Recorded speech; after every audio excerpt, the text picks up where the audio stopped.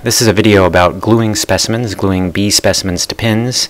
In the past, specimens have been either pinned, put on points, sometimes with minutems. This technique allows a specimen to remain undamaged. There's no pin put through it. It allows it to be glued to one side or underneath, minimizing the amount of space that has glue or can't be seen. It keeps the pin and the specimen together so you don't have a large angle of rotation to look at the specimen. In other words, it's faster and provides more visibility. And we'll talk about a rather controversial aspect, which is gluing larger specimens. Okay, there's several things you'll need. One is some kind of pinning platform. We use foam glued to an old signboard in this case, and then we use parchment paper on top of that, parchment paper being very slick, not attaching to glue. We use a magnetic tool holder, in this case something we bought from a catalog that holds our pins. That's a little bit of rod, threaded rod that holds the pins up above it. We use a reversible tweezers, which you can buy from electronics stores, that clamps onto pins rather than having them do the traditional way of holding them with the pin pressure. We use glue. In this case we use a craft glue. There's several different varieties. This happens to be one we use and have on hand. Sometimes we'll put that glue into little Quillers bottles. Quillers is a craft technique and allows small amounts of glue to come out of the tips of that glue bottle if you want that type of fineness for gluing.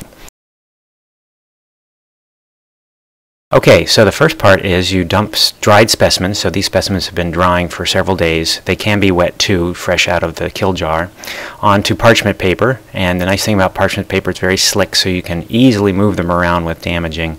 And we're going to spread them out so that there's plenty of room between specimens for gluing.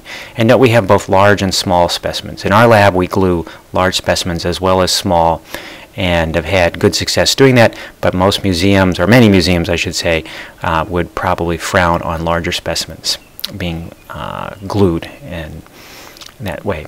Then I take a glue bottle and I just run a line of glue down the edge of my thumb, and that's going to provide both quickness because it's right near where I'm going to be pinning, and it also provides a nice sharp line of glue that gives me easy access to where I want the glue on the pin. So I just touch the pin to the glue line, and then I'm just going to lay the pin with the glue side down onto specimens.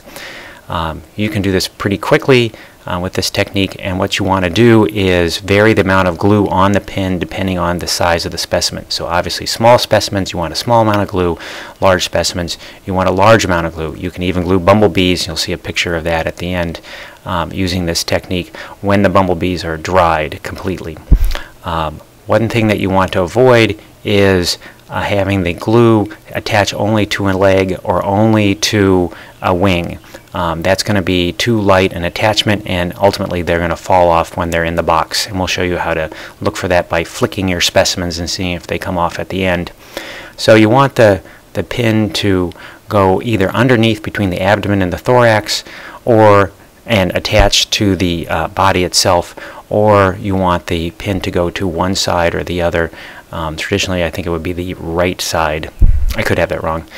We don't bother with one side or the other, and have it glued to the side of the specimen. Again, having the glue attaching to the thorax or to the thorax and the abdomen if it's underneath. Okay, there's another way of approaching this. In this case, you take the specimens, lay them out on the parchment paper, and then just fold the parchment paper up so they're actually in a line down the middle. And what you can do here is you do the same gluing technique, but because the glue is relatively strong compared to the weight of the insect, you can pick the insect up and you can move it off to the side. On really small specimens you can actually put them upright and put them right into a box. But if you're dealing with larger specimens, the weight of the specimen, particularly when the glue is fresh, will pull the specimen down, and we just find it's better practice to just do all the gluing all at once and leave them all on their side. But you can move them very easily just using the fresh glue for short distances, and then leave them in nice lines to glue up or to dry later for putting away. Okay, here's a close-up of the action. Not a lot to it. You're just putting that specimen right between the thorax and the abdomen.